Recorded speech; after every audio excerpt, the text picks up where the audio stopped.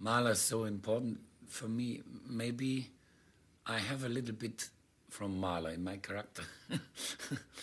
And you know, for me it's so fascinating. Mahler composed his life, and his life was so interesting, not always beautiful. So he had bad times, but you can hear this in all these things in music, love and hating, and so for me is except Mozart, Mahler the most interesting composer. Now, when you're performing a symphony like Mahler 6, do you have in your mind a perfect performance? No, and the most important thing is I must have a conception. And this conception is fixed. You cannot change this conception.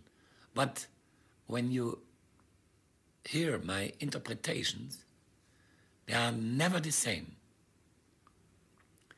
This is maybe also a reason, your own feeling, because he composed life, and life is never, life change, always, in every minute. So I cannot conduct this symphony, for example, simple example, the sixth Mahler is 83 minutes. No, it can be the next performance is 79 minutes or 86 minutes. But beneath these differences, there is a single basic conception. How do you form that basic conception? Oh, that's very difficult to explain. How? That's my secret, you know. Now, I came very late to Mahler. And I think that is very important. Sure, you, as a young man, you can conduct Mahler. It's no problem. So Mahler is not so difficult to conduct. But I think it is necessary that you have a big experience in or with your own life. And then you are ready for Mahler. I was a string player, so I know a lot of string technique, develop a string sound that's so important for Mahler. You have to play as a string player in a completely other style than you play Mozart or Beethoven. And not each orchestra can do this.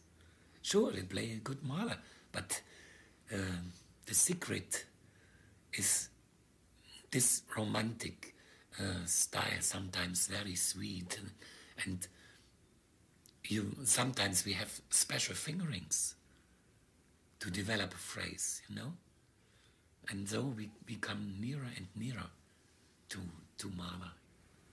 You say that Mahler 6 is the most difficult Mahler symphony. Why is that? Oh my God. It is, at first, for the orchestra, for everybody, the most tiring symphony. You know, the end of the performance, the orchestra is wet, you know, and tired. But it's not the problem. The problem is to interpret all this many different things, much more than in other Mahler symphonies. His ideas, sometimes crazy, you know, and also in the harmony, it's not so clear. It's very dissonant, and a lot of extreme polyphony, you know. And it is very, very, very difficult to bring it very clear and to bring the most important instruments in this moment. When you have a tutti orchestra, 120 people, they play in fortissimo. But you must hear the most important parts of them, you know. In other symphonies, it is necessary that you have a good balance between emotion, that means heart, and intellect. But in this symphony, you must have more heart. They have to play like devils and angels. They have to exaggerate almost the whole symphony. You can never relax. Never in this 80 minutes. That's unbelievably tiring for the orchestra and me and the audience.